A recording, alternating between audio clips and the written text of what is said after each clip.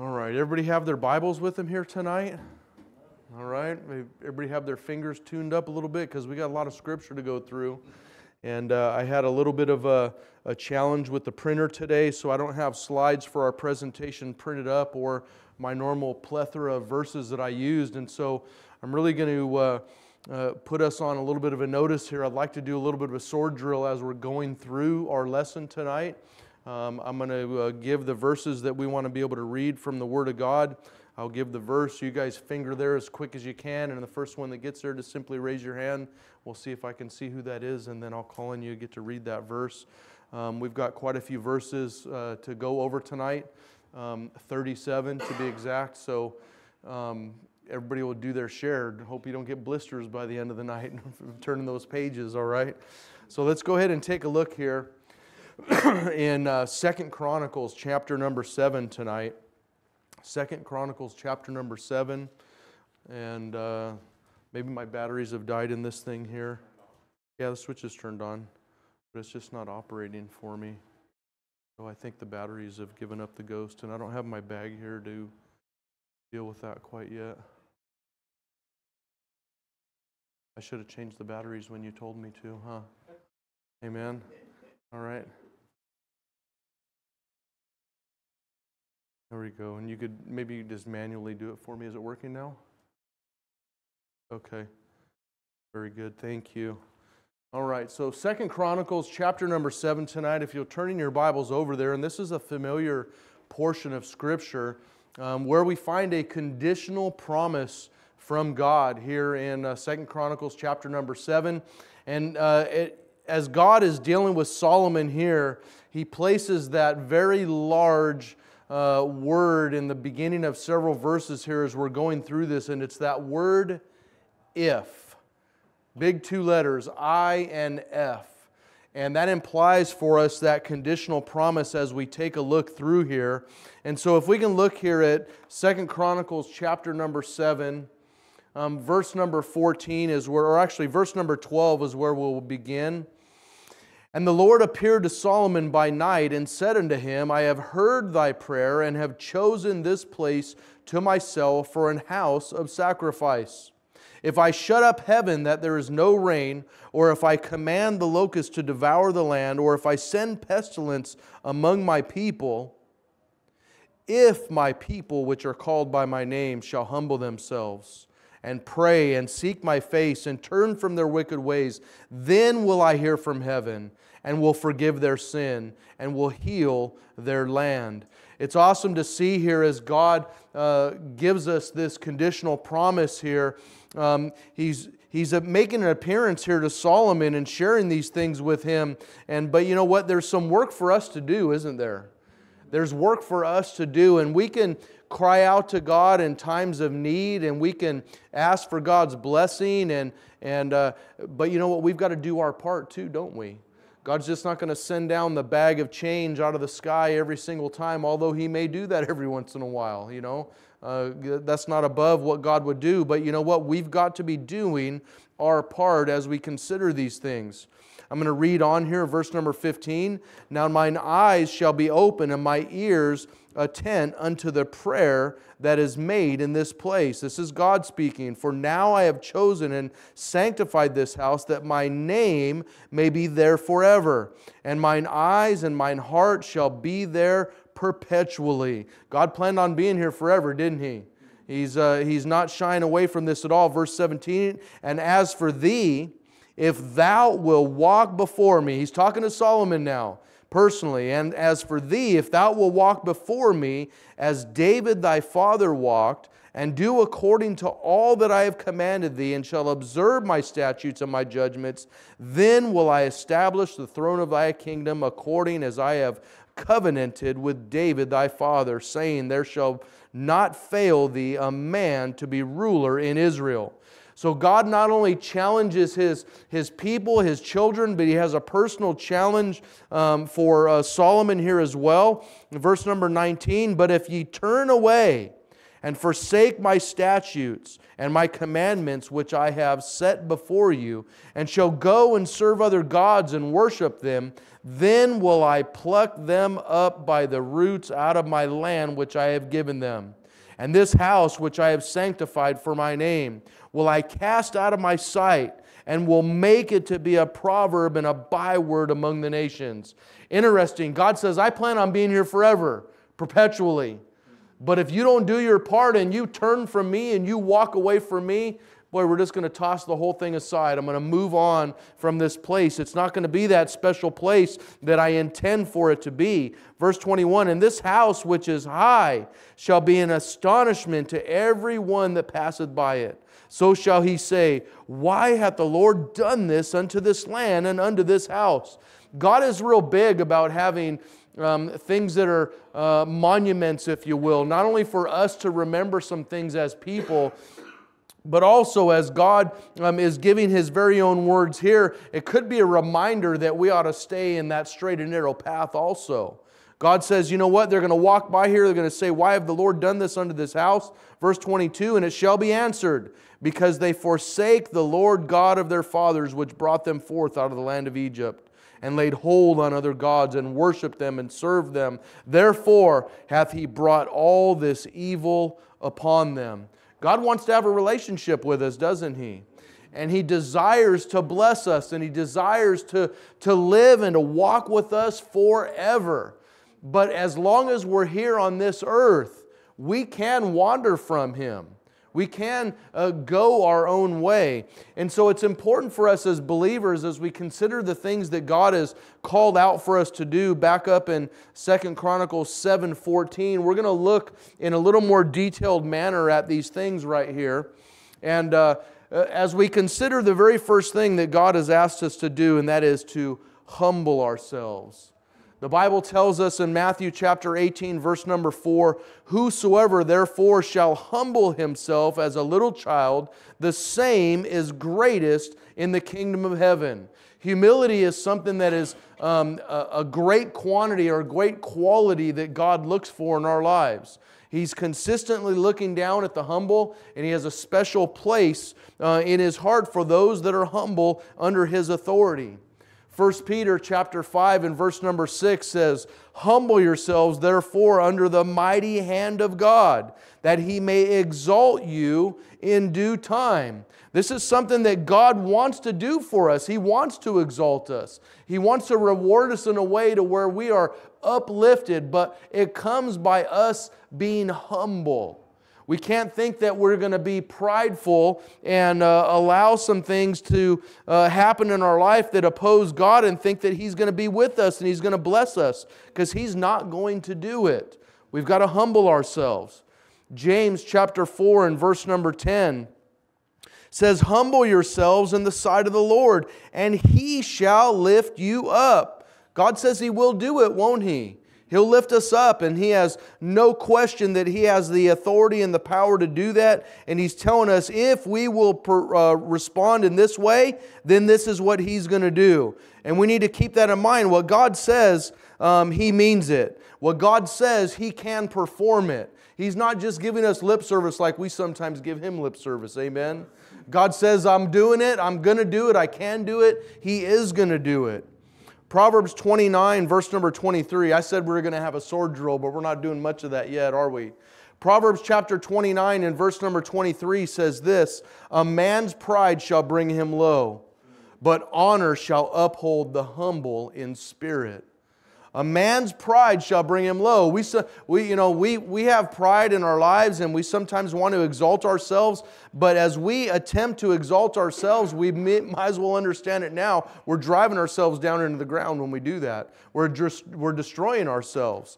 And so humility is something that it's big, and God wants to reward us for being humble. But it takes action on our behalf in order to actually show God and demonstrate to Him that we are humble. Proverbs chapter 16 and verse number 19 says this, better is it to be with an humble spirit with the lowly than to divide the spoil with the proud. if it was our choice and we had a choice in the matter and we saw all this gold and all these things, and man, it'd be great to divide the spoil with those that are out there, right? But not if they're prideful, not if they've been given that in a way that is not honoring to God. You know what? If God wants to give us spoil, He'll give it to us.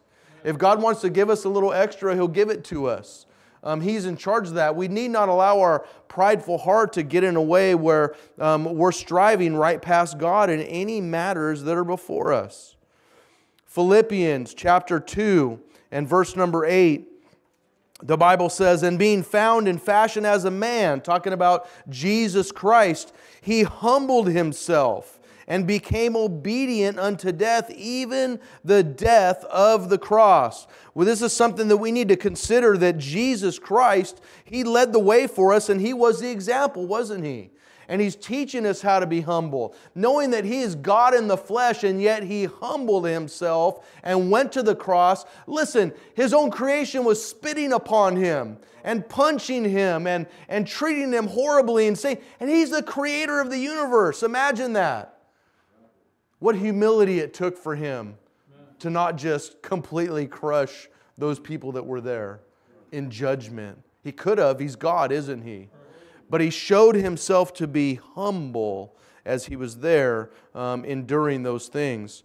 Colossians chapter 3 and verse number 12 says, "Put on therefore as the elect of God, holy and beloved, bowels of mercy, kindness, humbleness of mind." Amen. And we taught through this about a month or so ago, and we've got to put this on. We've got to become humble. This has to be a characteristic that other people are able to see that are walking around us. If we will live our lives in the way that Jesus Christ is calling us to, people are going to see the humility in our life. They're not going to see the pride cropping up because we're going to be walking in the Spirit as we ought to. The Bible says in James chapter 4 and verse number 6, "But He giveth more grace, wherefore He saith, God resisteth the proud, but giveth grace unto the humble." Something that I want, amen? Having grace is something that we need to strive for, of course. And you know what? As we humble ourselves and we trust the Lord, knowing that He's in control of these things, that's going to be one step closer for us to understand that thing, those characteristics that we need to demonstrate in our life to please God. And you think about it, as we're talking about these different characteristics here that God really desires to see for us and lived out in our lives, when we do live them out, God smiles down upon us. I can see His face smiling as He looks down. And so the question that we need to consider tonight as we're even studying through this is God smiling down on my actions? Is He smiling down on those things that He sees me demonstrating in my Christian life? The second thing here is for us to pray. And we need to pray. And we must pray. Psalm chapter 4 and verse number 1. Somebody want to look that up for me? Psalm chapter 4 and verse number 1. Miss Cook?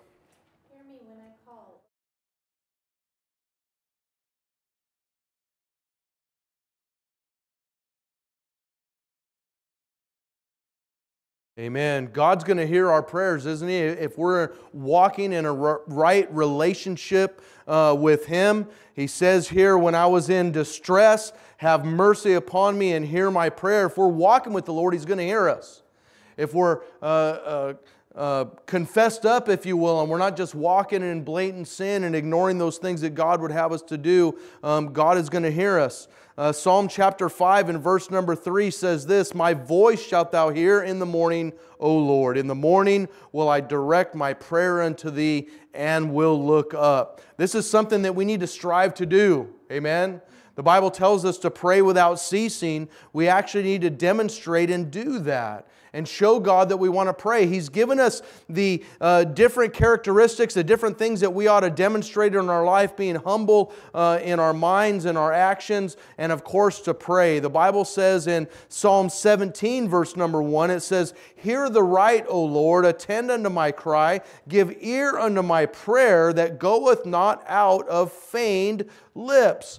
God is willing to hear us once again, and He wants to provide for us those answers to our prayer, but He desires for us to walk according to His precepts. And if we want our prayers to be heard, we need to walk in that way, and we need to pray without ceasing, most definitely. Who wants to look up Psalm? Well, let's do it. Psalm 141, verse number 2. Psalm 141 and verse number 2.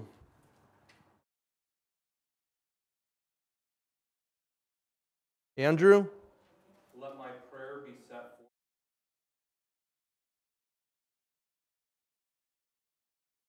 Amen. We hear so many times as God gives word back on the prayers of His children and how it's a sweet savor to Him. And we ought to consider that as we read this verse, let my prayer be set forth before Thee as incense.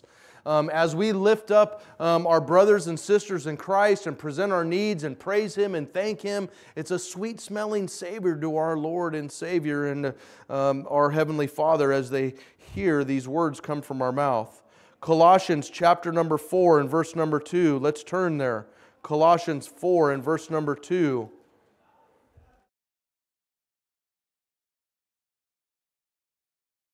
Kathleen? Amen. Continue in prayer and watch in the same in thanksgiving. This is God's desire for us as we consider prayer. Amen. We not only pray for our needs and make our requests known, but you know what? We need to watch in the same in thanksgiving. Amen. And be thankful for what He has done for us. God is so very, very good in all that He has done, and we need to consider that as we praise Him and we pray to Him. We should praise Him and thank Him. Amen. This next section here, seek my face. Seek my face. As we consider the seeking of God's face, let's look up Hosea 5:15. Hosea 5:15. You have to dig back into your Old Testament. Hosea 5:15, Michelle. I will go and return to my place.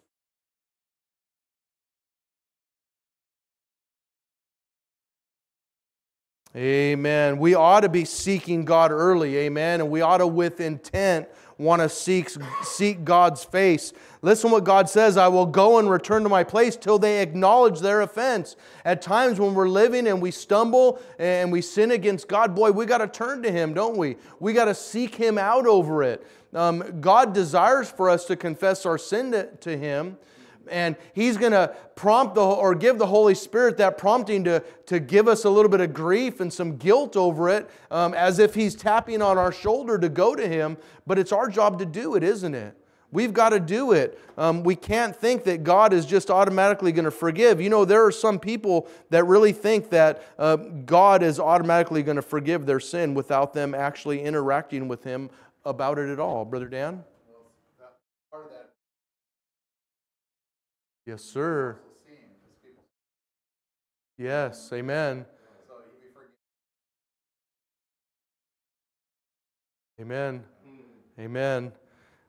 Let's see here. Psalm chapter number 27 and verse number 8 says this, when Thou saidest, seek ye my face, my heart said unto Thee, Thy face, Lord, will I seek.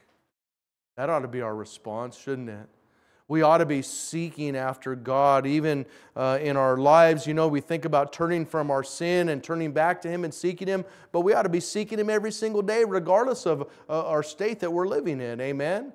And if we want to have sweet fellowship with Him, we are going to seek His face, and we're going to do it on purpose, aren't we? You know, it's so easy for us to say that we want to be disciples of Christ, but we've got to demonstrate that. We've got to do some of these things that God's talking about here. Psalm chapter 9 and verse number 10, the Bible says, and they that know Thy name will put their trust in Thee, for Thou, Lord, hast not forsaken them that seek Thee. For those of us that choose to seek after God on a regular basis, God says, I'm not forsaking you. Now we know that that seems like a redundant thing to say, because after all, God has told His children, I will never leave thee nor forsake thee. Amen? But if we live in a way that is not pleasing to God, we can separate ourselves from His fellowship. We need to confess our sin on a regular basis to Him so that we can walk and we can be desirous to seek Him. Psalm chapter number 10 and verse number 4 says, "The wicked, through the pride of his countenance, will not seek after God. God is not in all his thoughts." We consider the ungodly that are out there, the wicked, and you know what? They are not seeking after God at all, are they? And there's a great contrast between the believer and those that are unbelievers as we look at the walks of life that are there. But you know what? We need not walk in the same excesses as riot as those that live in the world, should we? Sometimes their behaviors tend to kind of rub off on us if we're spending too much time with people that are really soaked up in the world. And we got to be careful with that because we know that God tells us we ought to seek Him early, we ought to seek Him often, we need to go to Him. But yet the people that live in the world, they're not going to stand on that same principle.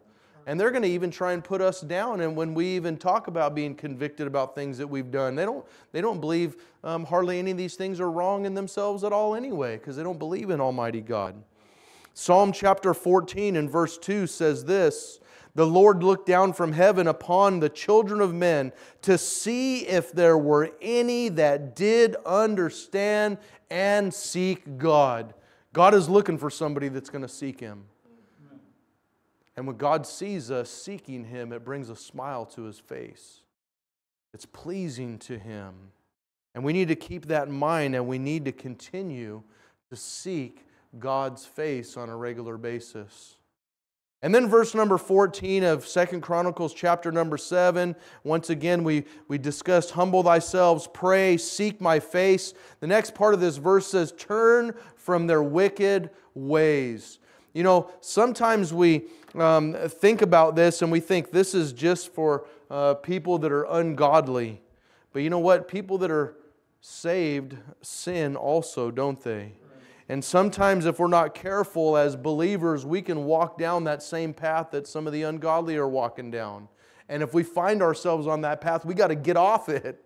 Amen? We got to turn away from that. Psalm chapter 40 and verse number 4 says, "Blessed is the man that maketh the Lord his trust, and respecteth not the proud, nor such as turn aside to lies." You're talking about we need to turn to God. We need to turn from wickedness. You know what? There's an ungodly group that's going to try and entice us to turn in their way. And they're going to try to get us to live in the way that they're living. Not acknowledging God, but doing it their own way. And that's offensive to God Almighty. Psalm 44:18 says, "Our heart is not turned back, neither have our steps declined from the way." You know what? Sometimes, let me read you the previous verse number 17 and 18 together to help a little bit more.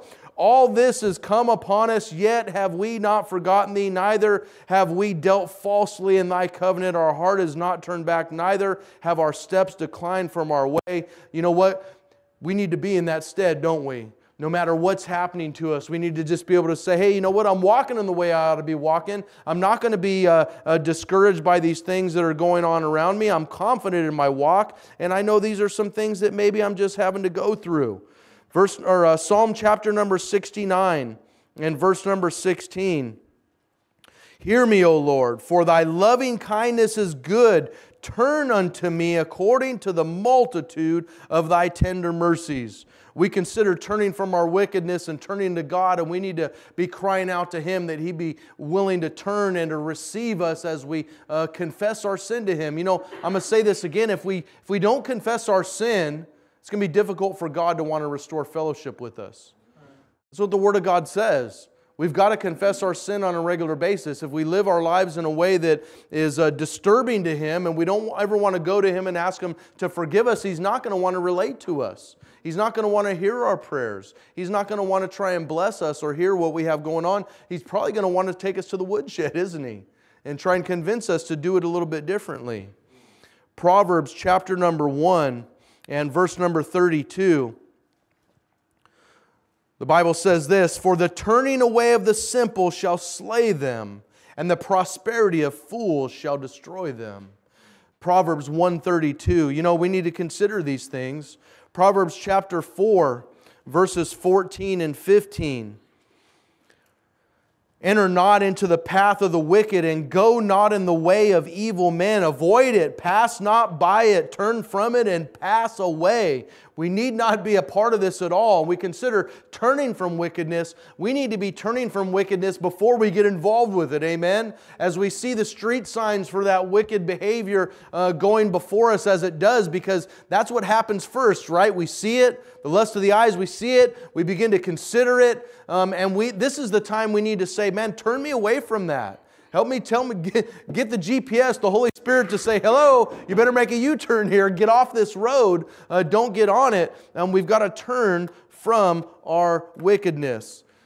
And you know what? Something that we ought to do also as we consider turning from our wickedness, we need to examine ourselves on a regular basis. We need to consider those things that God is really calling us to do and compare our very own lives to the Word of God to see if what we're doing is really lining up with Scripture. 1 Corinthians chapter 11 and verse number 28.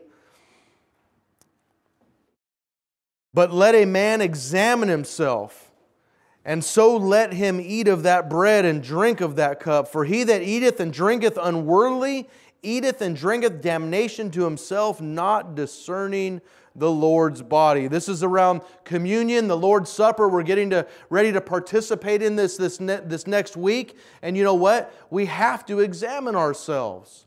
I mean, just because we're followers of Jesus Christ and we're walking with the Lord doesn't mean that we shouldn't examine ourselves on a regular basis. This is how we get sinful behaviors and thoughts and whatnot brought to the forefront of our mind so we can confess them and restore our fellowship with God. And of course, as we consider going into the communion this next week, we have to examine ourselves. We have to make sure that we're found in a place where God is going to be pleased with the way we're living as we come to remember the body that was broken for us and the blood that was poured out upon the cross of Calvary.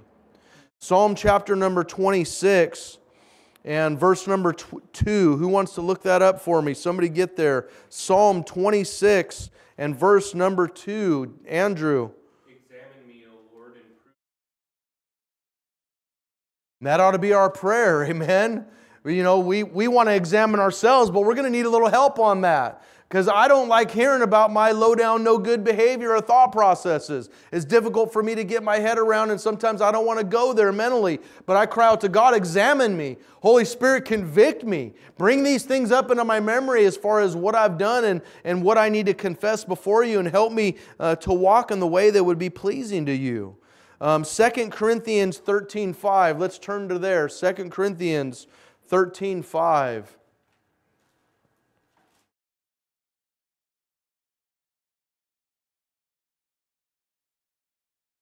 Andrew?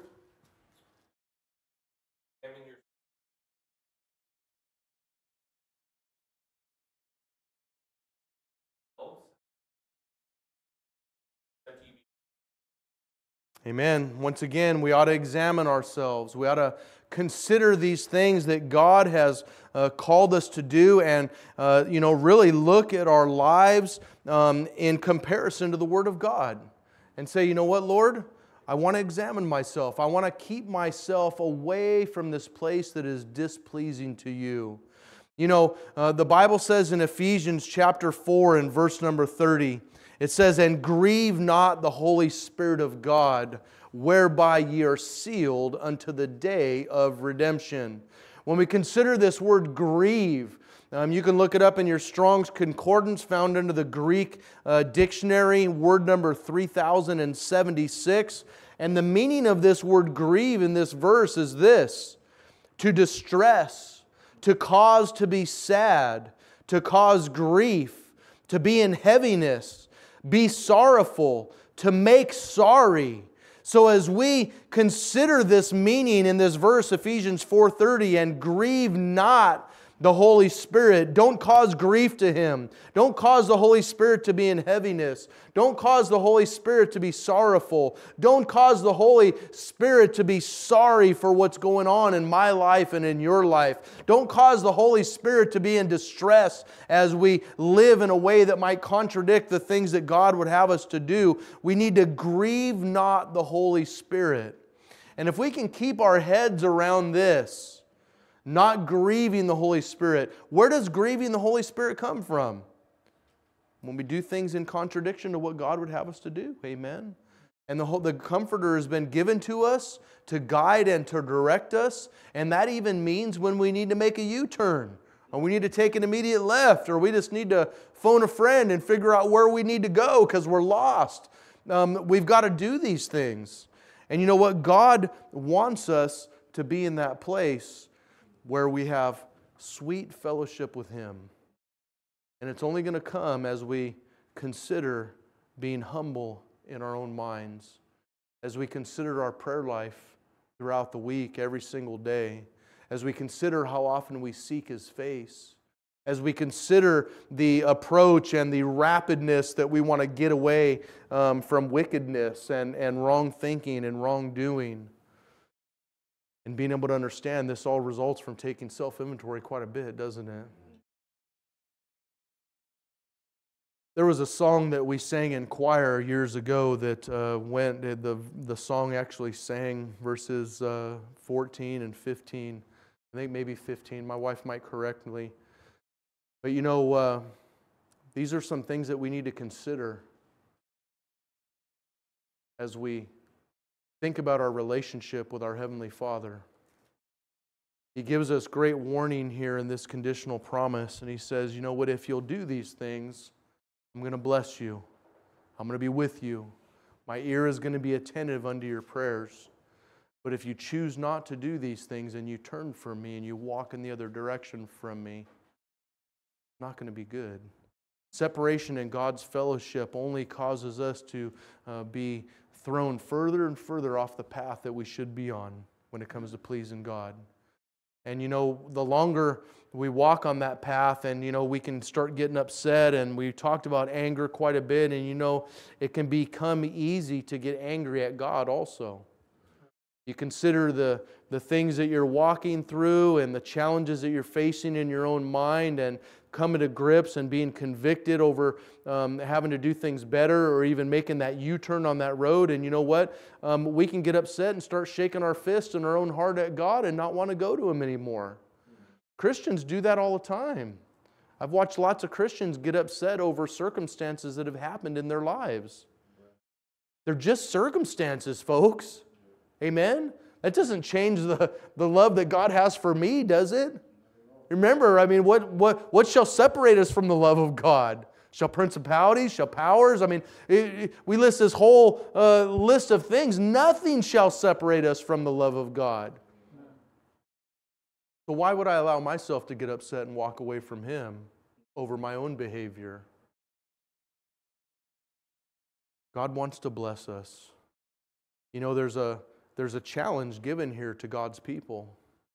There's a challenge here given to Solomon. God wants to see revival in the hearts of His people, doesn't He? And He's challenging us here tonight. Spark a little bit of that revival in our own hearts here in Anaheim. As we continue to invite people to come and we watch God's work being done here in this place, it's amazing to be a part of it. We need to pray for revival in our city here in Anaheim. We need to pray that people would want to turn from their own ways and that they would turn to God. And it's great to see the work that God is doing here. God is doing some amazing things. And He's going to continue to do them as long as He has the likes of you and I continuing to raise our hand and say, "Here, my Lord, what would you have me to do in the mix of this?" You know, I watched this video this last week. A Navy SEAL gentleman that I watch, he's a Christian, and it kind of helps me from the perspective to get the military stuff and the Christian stuff and it all flowing in the right direction. But you know, so one of the videos that this guy just put up here yesterday was very, wasn't eye-opening, but it was a little eye-opening in considering witnessing. He had told this story on how he went into town where he lives and he went to go get some supplies and whatnot, and a homeless man approached him. And he said, "Man, this guy, he looked all disheveled and he wasn't talking good, and he approached me and he asked me if I had a few dollars to give him." And he said, "I didn't have a few dollars." And so I told him, "No, I don't have a few dollars to give you." You know, he said, "I have cards, I don't have any cash, I'm in running shorts, this and that and the other." And so he tells the story that he walks away from the man. And then the Holy Spirit starts convicting him. What are you doing? Why'd you go walk away from that dude? Well, he probably needs something. He's asking you for money for a reason. And so he went back to his truck as he tells the story, and he pulls out some survival food that he had in his Jeep there, energy bar and a couple of other things, some meat and whatnot, and he brings it back to the man and asks him if he's hungry. And the man takes these items, and he said, clearly the guy was hungry. He opened the packages and began to devour the stuff that I gave him right in front of me. And this is what he said, man, I thought I did a pretty good job. I walked away feeling good. I went back and got in my Jeep, and he goes, I made it way back up the hill, and he goes, man, just as I'm getting ready to pull back on my property, the Holy Spirit smacks me in the back of the head and says, what are you, some kind of dummy? Why don't you get it yet? Blank, his name in there.